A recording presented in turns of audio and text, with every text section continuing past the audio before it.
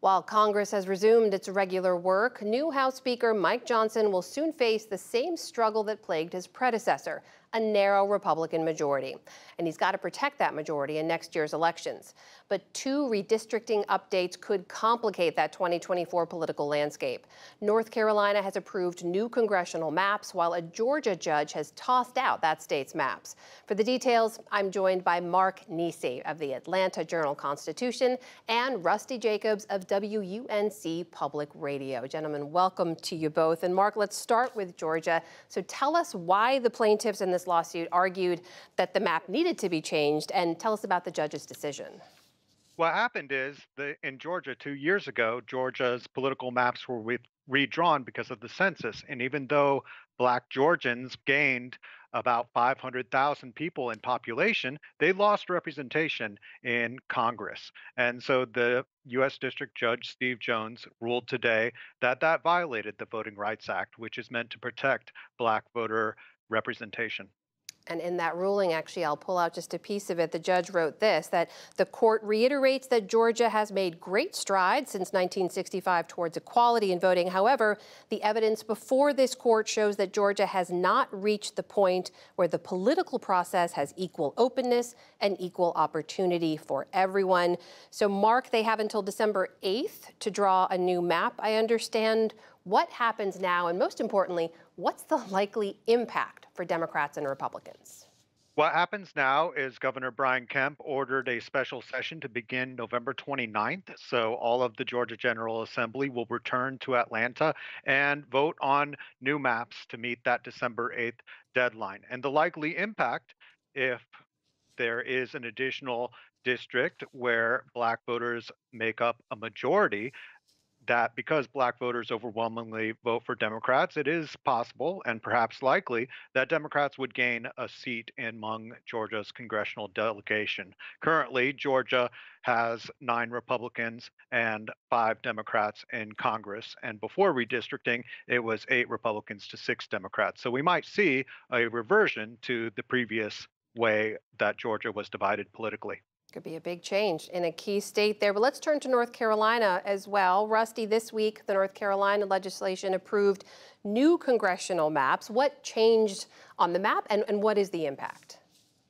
The impact is pretty clear to anybody who looks at the map that was approved, and that is you're going to go from a 7-7 split right now between Democrats and Republicans to at least a 10-4 advantage for Republicans. Republicans in North Carolina have managed to do this year what they tried to do in 2021, drawing maps after the 2020 census numbers came in.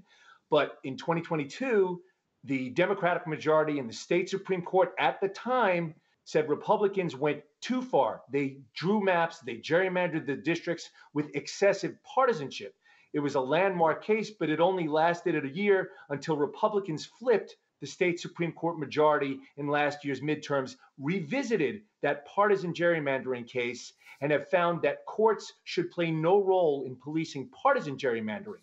That pretty much gave Republican lawmakers the freer rein they needed, and they now have maps that guarantee them at least 10 congressional seats for 2024. So, Rusty, there's essentially a few Democratic incumbents who are kind of written off the map in this new landscape. One of them is a man named Wiley Nickel from the Raleigh area. He posted his reaction to this on X using some rather colorful language. He said the maps are an extreme partisan gerrymander by Republican legislators that totally screw North Carolina voters. It's time to sue the bastards, end quote. Rusty, are these maps going to end up back in court?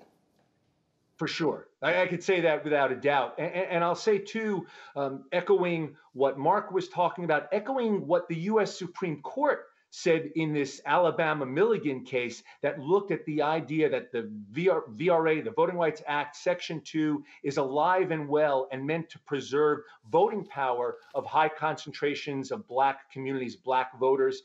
There are already claims that, at least in a state Senate map here in North Carolina, a state Senate district, that Black communities are being sliced and diced in a way that dilutes their voting power. So there are definitely legal claims being formulated right now. And Rusty, to be clear, this is likely to be handled in the courts, right? Even though it's a Democratic governor, there's no veto on this, right? Correct. That is a quirk of North Carolina. In fact, the governor now, the Democrat Roy Cooper, was a leading legislator at the time that they enacted the governor's veto, but they left out redistricting. Maps cannot be vetoed by governors. Mark, back to you. If this is where the judge has decided things are now, how likely is this to just continue to be appealed? And is there any precedent we've seen, if it makes it up to the Supreme Court, of how this might go?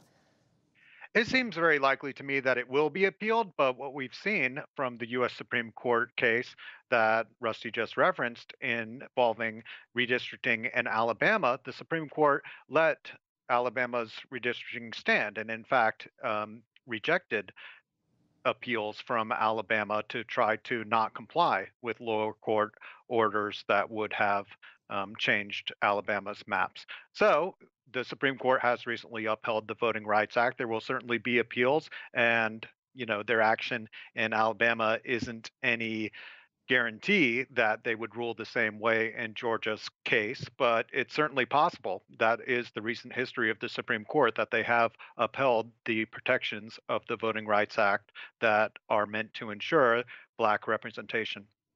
Two key states in Georgia and North Carolina will be paying close attention to. Thank you to you both for joining us today. That is Mark Niesse of the Atlanta Journal-Constitution and Rusty Jacobs of WUNC. Thank you.